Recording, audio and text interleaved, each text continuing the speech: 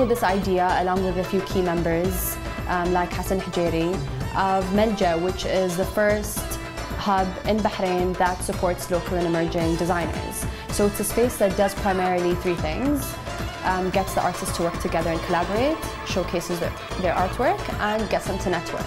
It all starts with a space, and so when you have a space where people can come and have an interesting discussion, and the purpose of the space itself is a bit different than what we have before, then suddenly you have new opportunities and new possibilities for artists. To have a place or like a space where I can invite these artists to come down, and then I can actually supervise them as well, and then we collaborate on a track, it would be amazing. That's good to hear.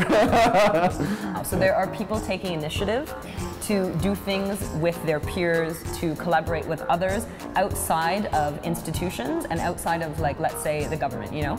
So it's really allowing people to take charge and take things into their own hands to develop and to create. Having lived in Amwaj for a long time, I do find it's somewhere that is nice and neutral, that all of the community in Bahrain live here from all over the world, and I thoroughly enjoy the fact that it is such a mixed community with no reference to any particular bias at all.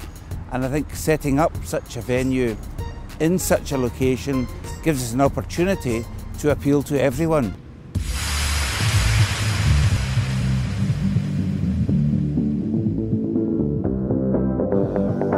So why don't you do here, just do a small one here that can like be directed here to be, say, this side of the... See the difference when the light shoots on the painting? We have just turns it.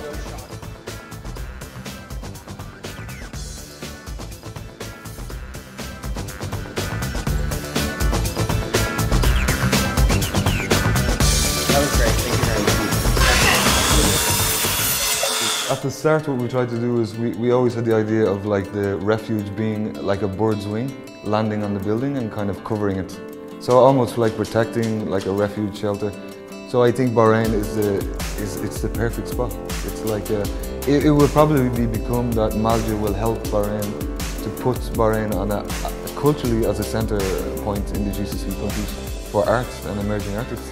So I'm developing one of the sides of the building for the landscape architectural treatment. It's going to be a really important art piece for the space, and it's going to be changeable, so different artists will go there.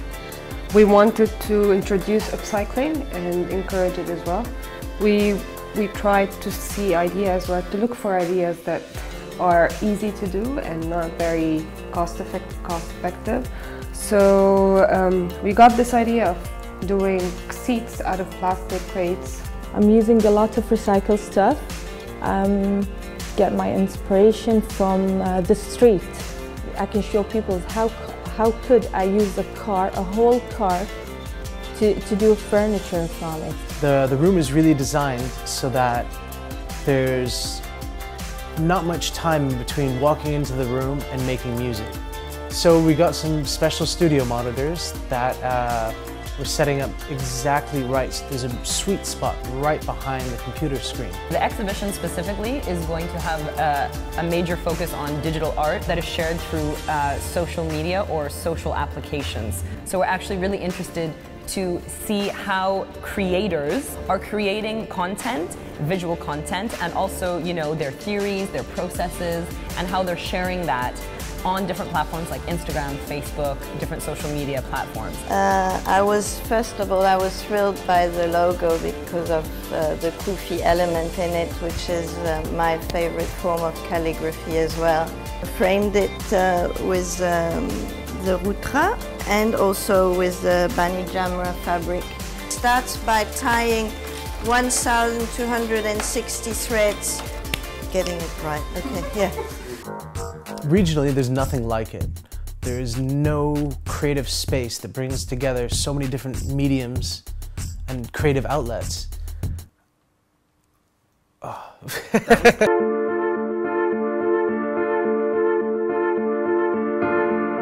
Because Malja is not a formal institution, it allows for much more freedom when it comes to providing programs, providing platforms, and getting people involved. Malja doesn't have a set shape or form. It could, pop up in a house in Maharrag. It could, pop up in a building, on the 30th floor with this gorgeous view. It doesn't really matter in what shape or form it takes. It just matters that the agenda is there to serve a higher purpose.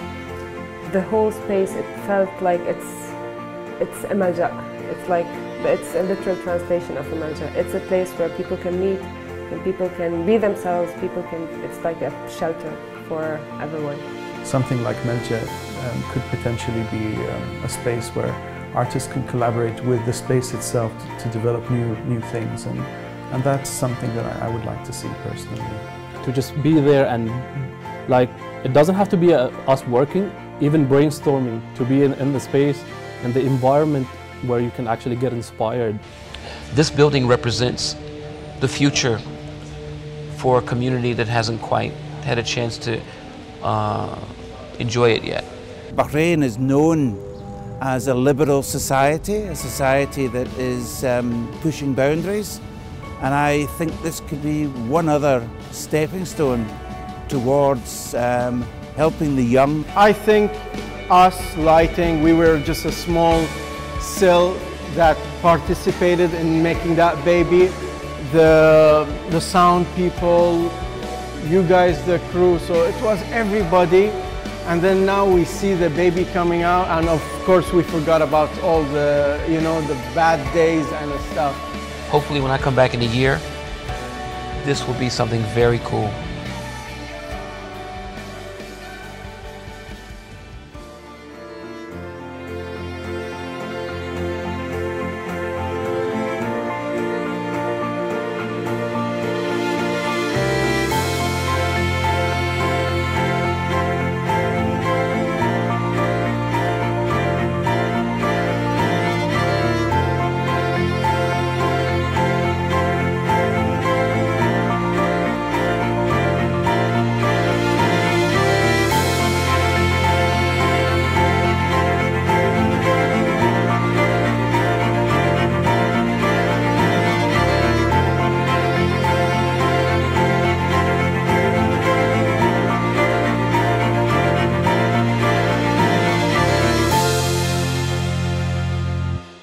Malja is honey to a bee.